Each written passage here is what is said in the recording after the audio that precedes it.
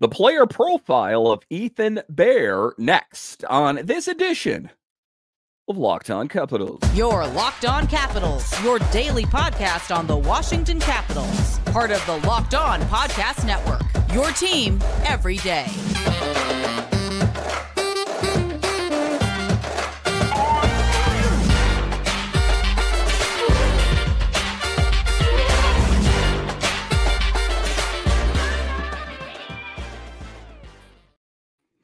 Well, hello and welcome into this edition of Locked On Capitals. I'm so glad you decided to join me today. As always, this podcast is free and available on all the major platforms, including the SiriusXM app and on YouTube. And I want to thank you for making this your first listen each and every day. My name is Dan Holme. You can find me on Twitter. It's at DanCaps218. You can find the show on Twitter. It's at Locked On Caps. And the best way that you can help grow the show is to subscribe to Locked On Capitals on YouTube and comment anything down below. I would love to talk Capitals hockey with you one-on-one, and we can do that on subtext. Just check the show description for more details. Today's episode is brought to you by Game Time. Download the Game Time app, create an account, and use code LOCKEDONNHL for $20 off your first purchase. So in this edition of Locked On Capitals, we talk about Ethan Bear and where will he fit into the Capitals lineup. He seems like a perfect player, great defensively, good two-way game, but where is he going to fit as the Capitals have reached their capacity for right-hand shots? We'll talk about that in the show. A little bit later, we will talk about his scouting report. In his earliest days, what did the scouts say about him? But just to get it going here, we will talk about his background and what kind of player are the Capitals getting. I should point out that it's not official, as there has not been pen to paper so far on that contract. All the insiders, everyone says it's a deal, 2 years. They have money listed, all that kind of thing. But I guess it's not official. But the fact that Lucas Johanson got put on the waiver wire as I record this on Monday does lend it to believe that it could be happening somewhat sooner than later. We do know that he is recovering from a shoulder surgery, so we're hoping that we can see him on this team, as he seems to be quite a dynamic player. But what kind of player is he? He was drafted in the 5th round in the 2015 NHL Entry Draft by the Oilers from the Seattle Thunderbirds in the Western Hockey League. He was assigned to a 3-year entry-level contract with the Oilers on July 2nd, 2016. Bear made his NHL debut on March 1st, 2018 in a game against the Nashville Predators. He recorded his first NHL goal in a 5-4 overtime loss to the Ducks. Bear's shoulder won't receive a qualifying offer from Vancouver, which will make him an unrestricted free agent. And that is what's happening there. Ultimately, why the Capitals were in on the runnings. And why did the Capitals, what made them the front runners was the fact that they were willing to offer term. Other teams were just willing to sign him to a deal kind of till the end of the summer, and then we'll give you a new deal. He's like, he wanted the sure thing. So Vancouver was trying to clear cap space, and the Capitals were happy to oblige. Bear, who was injured during the 2023 IIHF World Championship, underwent shoulder surgery June 15th and is projected to be unavailable until December. The 26-year-old defenseman, who was playing on a 1-year, $2.2 million contract, had 3 goals, 16 points, 25 PIMs, 39 hits, 82 block shots, and 61 outings in 22-23. A dynamic player, suffices to say. He will be a huge upgrade on the Capitals blue line. And why is he a key piece? Because this is the Capitals looking to the horizon. We know that this season, as we're drawn back down to reality, they're struggling a little bit. But if you can kind of move your head up to the horizon, you can see that this team is going to be really good. And who is the next wave? Who is the next promising batch on the blue line? Is we know Rasmus Sandin was the big addition that was picked up at the trade deadline, right? We know that Martin Fehérváry, he's a big piece. And now, as soon as Ethan Bear is official, you have your next wave. As we do know, Jensen has struggled some this year. Is he possibly an expendable piece? I would say that he is a front runner if there is an expendable piece on the blue line. So that is what they need. John Carlson's not getting any younger. You take a look at TVR, who can also play on the left-hand side as well. So it is going to be a bit of juggling, suffices to say, but historically he has been great. What did he do for the Canucks? Ethan Bear has been the Canucks' best defenseman at preventing the opposition from recovering pucks. And it isn't particularly even close. His intelligence and his strength, despite his size, Bear is listed as 5'11", 197 pounds, while the average NHL defenseman is about 6'2", 205 pounds, has allowed him to gain position on opponents and win battles in corners, freeing up pucks for his defensive partner. Check, check, check. I don't need to say anything more. Wrap it up. I'll take it. Let's go. I like Ethan Bear. I think he's going to fit this team like a hand in a glove, and it's going to be an upgrade big time. Bear has been very good at angling opponents away from the pucks and getting the first touch. When Bear is the first defenseman to play a puck on the puck following an opposition dump, and the opponent will recover the puck 47% of the time, leading the Canucks. Moreover, when Bear also completes 63% of his passes on the first touch, also leading Canucks defensemen. So I don't know what the Canucks were thinking. I think that, I do know what they were thinking. I know that they were trying to free up cap space, as they are a team that is trying to reposition themselves so that they can make bigger moves and get under the cap. And it's a Canucks team that is a little bit better than I think that some people thought they were going to be. But their loss is going to be the Capitals' gain. When have we seen this before? Dylan Strome. Well, he comes to mind, as the Chicago Blackhawks did not give him a qualifying offer. And how great is he playing for the Capitals right now? It has to burn red hot for Dylan Strome every time he plays the Blackhawks. Like, how about now? How you like me now? So I think that that's the case for Ethan Bear. He brings a lot. And when I looked at his scouting report, when I looked at his history, there was no things that, gave me pause or question, except for the shoulder injury, which, I have no reason to believe that he, got the surgery and should be good to go, So unless it's a crazy thing, I thought that about Nick Backstrom, but not an apples for apples comparison. I think that he is going to be a huge piece on this team. Tip of the hat goes to Brian McClellan for being aggressive. He saw that other teams were kind of non-committal, like, we'll give you this little meh deal until the offseason, and then we'll take care of you. And he's like, nope, here's all my chips, Ethan Bear. How about now? And Ethan Bear could not resist. So I do like when Brian McClellan sets his eyes on things, that he is a man on a mission. And we've seen this before. We saw that with Darcy Kemper. Darcy Kemper, I mean, if you take a look at it, was not favored to come to this team. So in any event, Ethan Bear is going to be a great addition to this team. What he did for Vancouver was really great. He played on a few other teams as well. But his most recent team there, the Canucks, they're going to be missing a key piece. And I think that ultimately they might be kicking themselves. But, I'm not real well-versed on the Canucks depth chart and who they have in their AHL affiliate. But it does seem that, he is a great player that the Canucks are giving up. But I think he's going to be the perfect fit for the Capitals. And I'm really excited to see what he brings to this team when he shows up. So after the break here, we will talk about the scouting report. Historically, what did the scouts say about him? We'll talk about that coming up. As the weather gets colder, the NFL offers stay hot on FanDuel. Right now, new customers get $150 in bonus bets with any winning $5 moneyline bet. That's $150 if your team wins. If you've been thinking about joining FanDuel, there's no better time to get in on the action.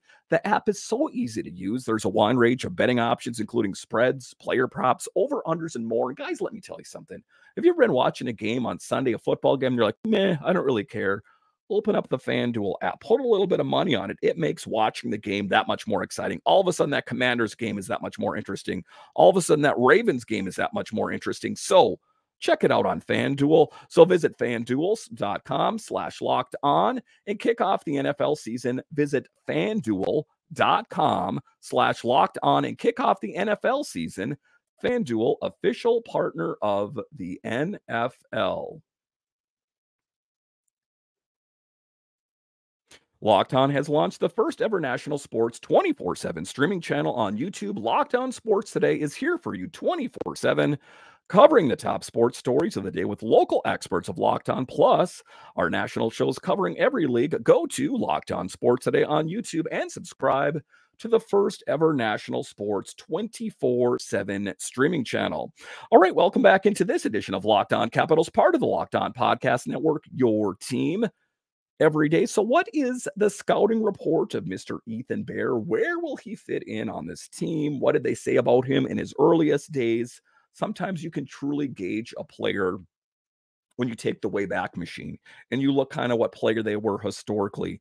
His reviews kind of in his scouting report are a little bit like Max Pacioretty, where just pretty much all glowing, not a lot of negative. There is a lot to like about Ethan Bear. So let's take a look at his scouting report. They said the young mobile defenseman can move the puck effectively and play major minutes as well as block shots and kill penalties.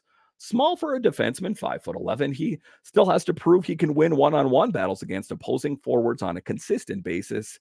He was an offensive force in junior hockey, but has yet to show that kind of prowess in the NHL. Again, that was the scouting report, long-range potential, mobile two-way defenseman.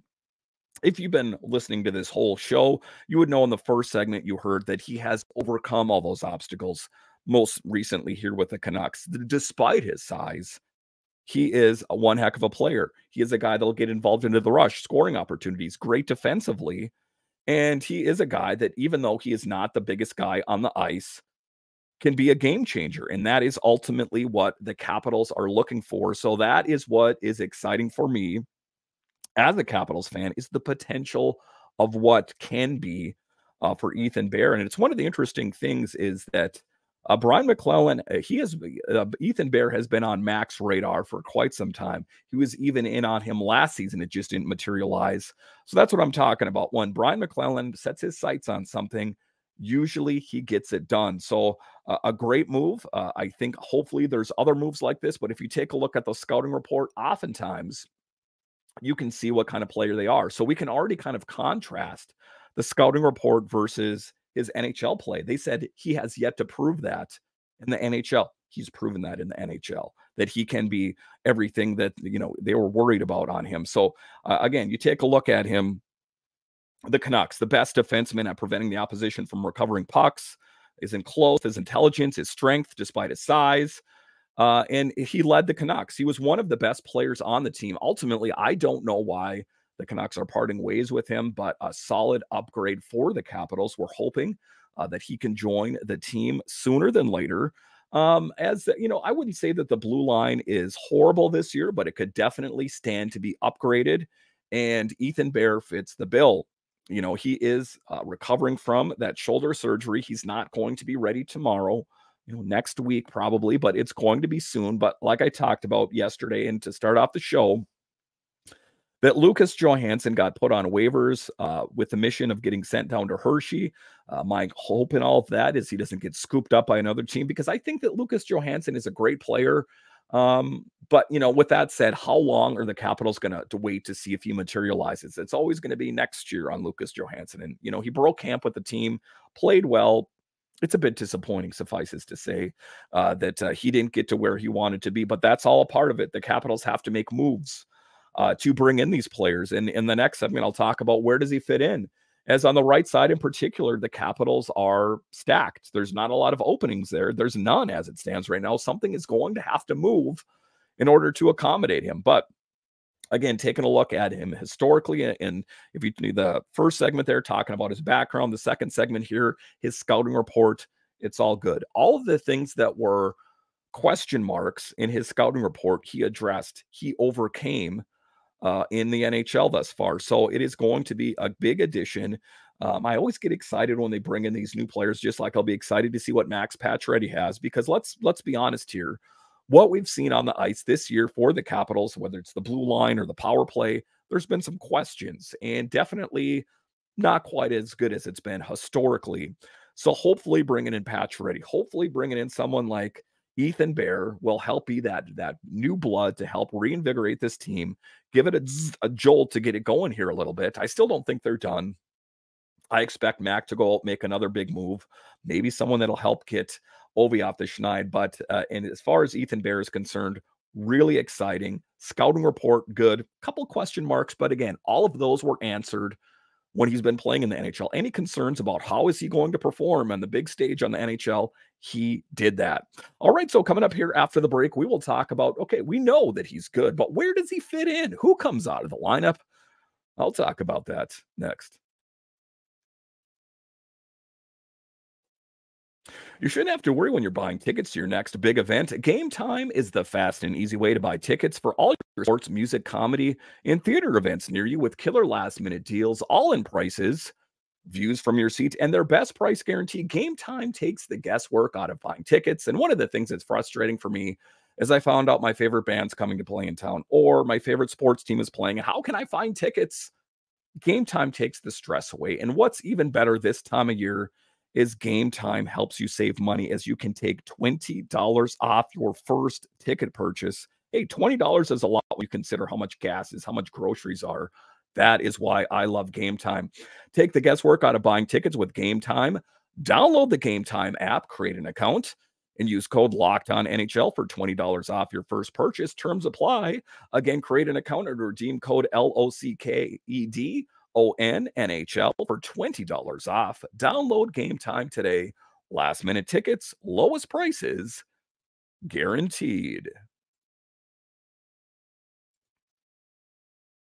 All right, welcome back into this edition of Locked On Capitals, part of the Locked On Podcast Network, your team every day. Again, you'll have to excuse me as I am over getting better from a cold. On Sunday, I had zero voice. Usually I do a show Sunday night, wasn't able to do one, did one yesterday, which is actually today, little sneak behind the curtain. So my voice is getting better, but just bear with me as it still is not 100%. So we know that Ethan Bear is a great player, a dynamic player, two-way player, good defensively, can get involved in the rush and scoring opportunities. But where does he fit? There is not a lot of vacancies. There's not a lot of holes to fill on the blue line. As we know, Mac took care of all of those in the offseason. So where is he going to fit? Well, it does seem that a move might be necessary.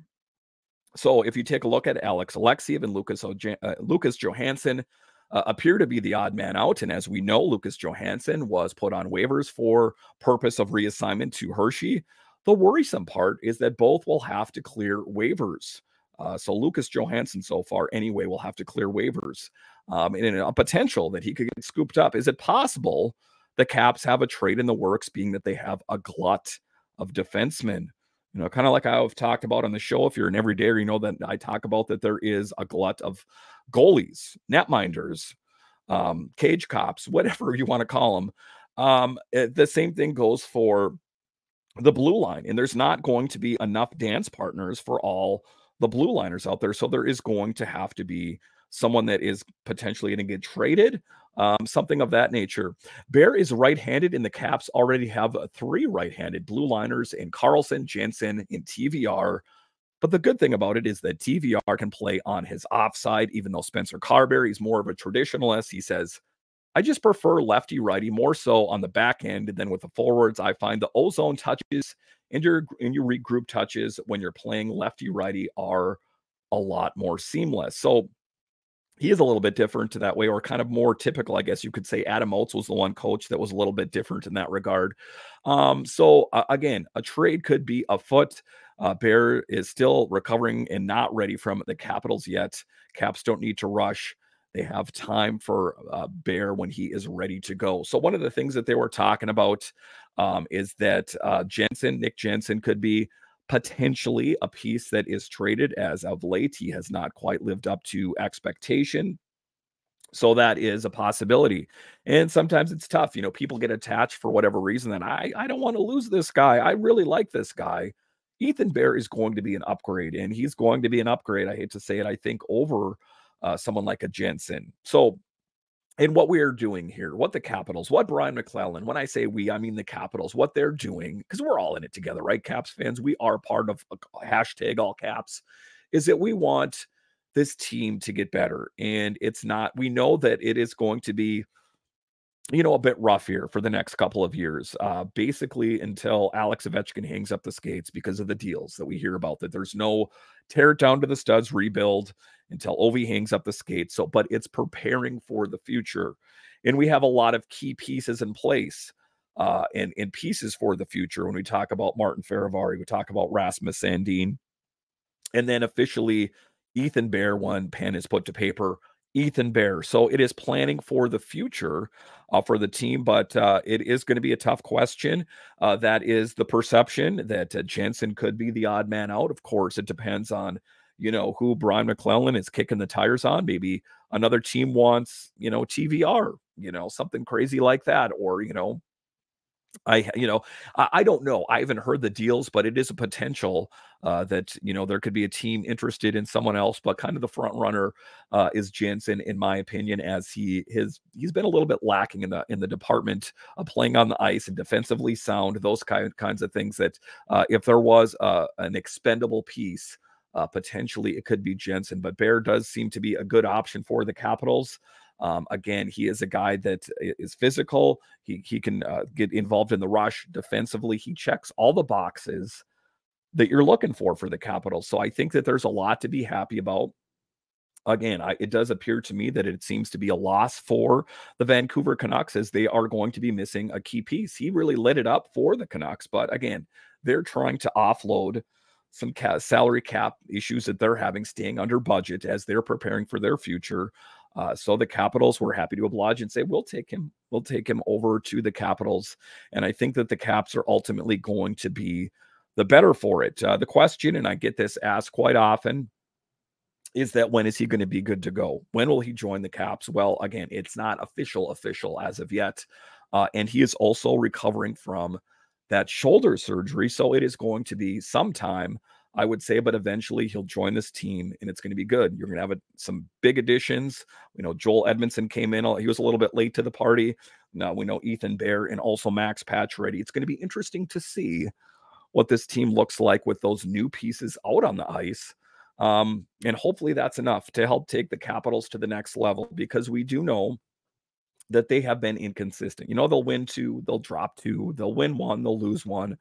If they have any hopes of climbing the Metro, they're going to have to do it by stringing together wins, consistent play. The power play needs to get going. Alex Ovechkin needs to get going. And maybe a player like Ethan Bear, maybe a guy like Max Pacioretty, maybe that will be exactly what the doctor ordered, because this team does need to take the next step.